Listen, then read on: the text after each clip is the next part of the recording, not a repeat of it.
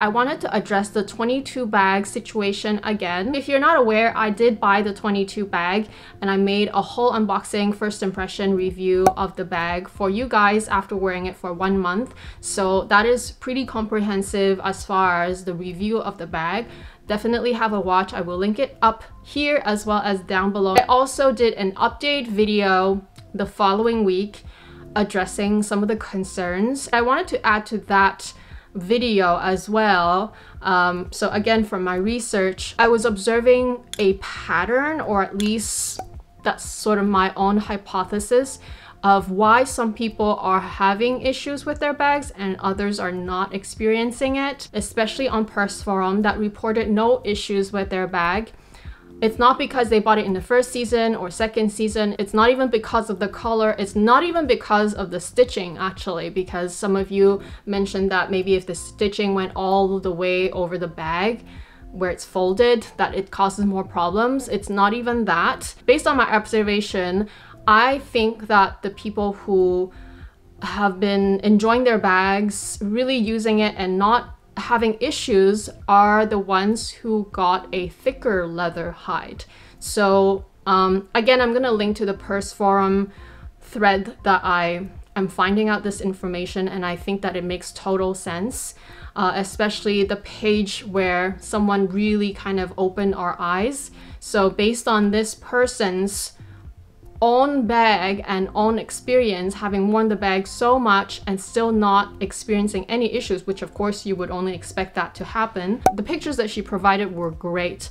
They were really close up and kind of in detail, and you can really see the grain of the leather. You can see that the hide, the leather hide that was used on her bag are really grainy and almost a bit less shiny than some other bags. And we'll get into my bag very soon because again, I don't have it right now, but I do have some footages from when I was filming my bag previously. Her bag seemed thicker, and you can even see that where the edge, where it's folded over, where the straps come out, you can see that the folded part is thicker.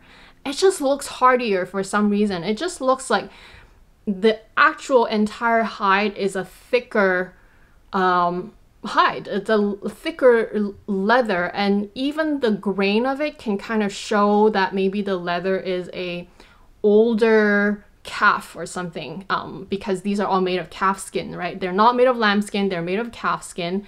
But I feel like maybe the bag that she has is made of a calf animal that is thicker, or that just has an older calf, or maybe it's just from part of the animal where the hide is just thicker naturally. I'm not sure. I just noticed the grain is more pronounced. I noticed that the leather appears less shiny, and I also noticed that where it is folded, it looks thicker and hardier. In fact, many people had shared in the same thread that they had the metallic bag, the black bag, a colored bag, whatever. It didn't matter which color or season it was.